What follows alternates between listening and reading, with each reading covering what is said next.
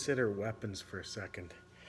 Now, I've said many times that you shouldn't base your self-defense on simply having a weapon.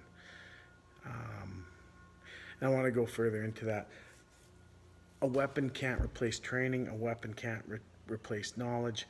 A weapon can't replace good tactics. Without those three things in hand, some little melee weapon is not going to help you. If you don't have good pugilistic skills, good wrestling skills, good fighting skills, a weapon can be more of a detriment than a blessing. Now, here in Canada, having a gun is not really an option for self-defense. So we're left with options such as knives,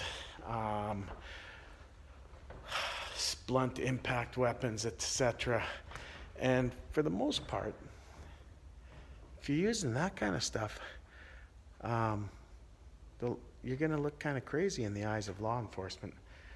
I'm not saying don't use that stuff, but what I am saying is understand the repercussions that might come if you use that stuff, and don't make that stuff the basis of your self-defense. Make good skill, good pugilistic skills, good wrestling skill, good striking skill the basis of your physical self-defense skills. Keep in mind, self-defense skills are not just hard skills. They're understanding how to be assertive. It's understanding of boundaries and stating your boundaries, being strong about your boundaries. These kinds of things are more important for your personal protection than being able to throw a hard right cross.